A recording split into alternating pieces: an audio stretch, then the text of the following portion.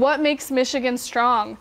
That answer is different for many of us, but these Holt High School students are participating in Gretchen Whitmer's art contest for the opportunity to share what makes Michigan strong to them. For Haley Yemsey and Paige Lemon, inspiration can come from anywhere. I actually drew my inspiration because last week I went to Senator Anthony's swearing in, and she talked a lot about representing all her constituents and having everyone that makes Michigan strong there. But who are these people? Nurses, auto factory workers, and like all these groups of people, and I'm incorporating like all those groups of people into my work.